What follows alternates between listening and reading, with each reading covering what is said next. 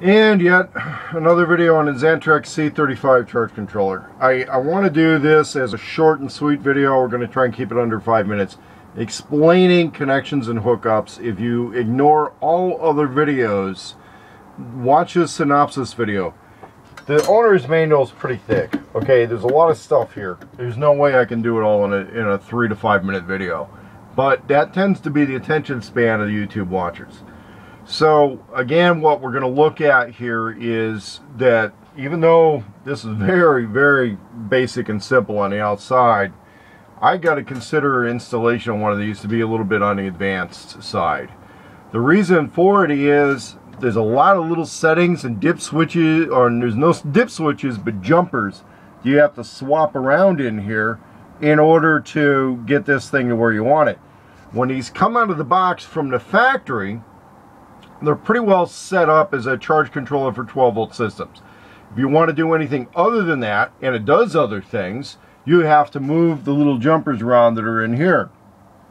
When you're getting into that, if you could get a hold of some of those hard plastic needle nose pliers, that's a good way to work with these things. It's delicate, it's tricky, you don't want to damage anything. When you're working on these things, just be very gentle with it, because if you get aggressive with the screwdriver, you can pop the soldering. It seems to work okay, but this one got a little loose. I think it tightened back up, but you don't want to pop the soldering on that. These little things, again, if you've got big fat fingers, you're going to have trouble. These are little dials that are used for setting some things on the 12 volt side. And it's still not incredibly clear to me what this stuff does. It really isn't. So I am still working on that stuff. And basically on this, I've color coded. Red is positive, black is negative. Your two battery cables and load, because again, there's no separate connections for loads. The batteries and load both go on these. And there's enough room in there to get a couple extra cables in. So I put the load positive over to this little load center, but the battery side are these two right here. The inside, basically from the panels or the wind stuff, is going to be on this side, and then you can code which way you want to go on the knockouts. And the knockouts are 3/4 inch. You want to be really, really careful with those. It isn't like dealing with a conventional electric box, even though it looks a hell of a lot like it. If you're aggressive with a tool or pliers or something in that, you can get into this stuff. And when you're dealing with normal electrical boxes, you just don't have electronic circuit boards open in the box next to a knockout. So that's one of the things you got to be really careful of. The other thing is mounting. There's a couple of screws where it's similar to this little setup on the Ryobi. This is a charger for their batteries, for the power tools, the 18 volt power tools. You'll notice on here it tells you what the measurement is between the two. So if you're to put a 4 1/8 inch space between a couple of screws here, and then you put a pop-out on there and it goes on there. Well, that's if you get 4 1/8 perfectly perpendicular up and down and all that stuff. You'd be able to set this up here and kind of get it on there and go. Well, good luck with that. Okay, it's one of the most pain in the ass ways to make a mounting system of any type. I hate it when paintings come that way. I hate it when anything you put goes on a wall comes with this. This just sucks. Okay. So that's what they put at the upper end. The thing is, if it sticks out too far, you're bumping into your circuit board. I'm not even going to try to risk that. Fortunately, there's some holes underneath here you can run some screws through. But here's what happens. When you got things going, your cables are in the way. So you can't even run through screws, all that. If you try to put some L bracket stuff in here, you run a risk of a screw or a bolt bumping into your circuit board.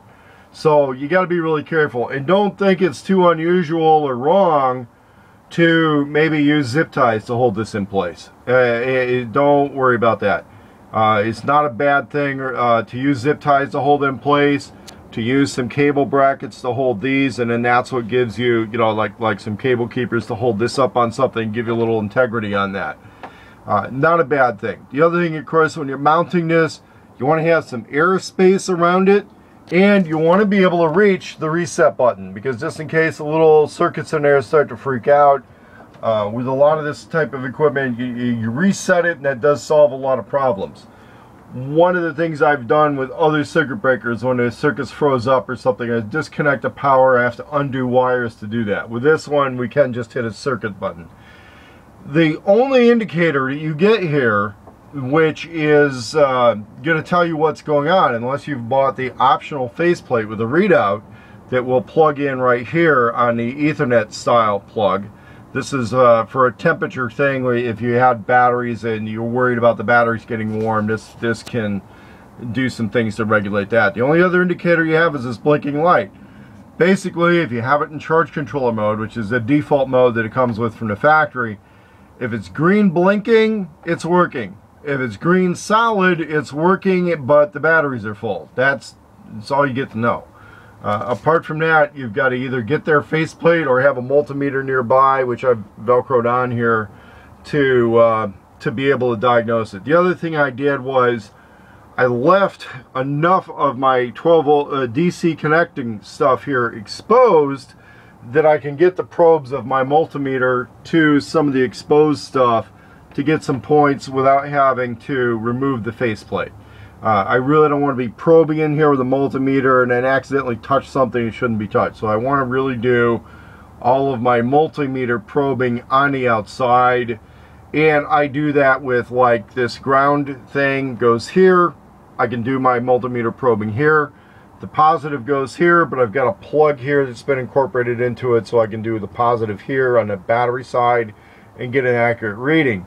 On the panel side, I have the panel negative coming in from the outside right here, the panel positive coming in.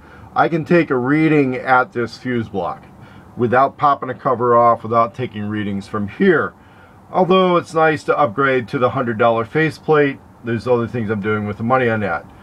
We've gone a little over time on this, but this is the controls on the Schneider Electric C35, also the Xantrex C35 charge controller.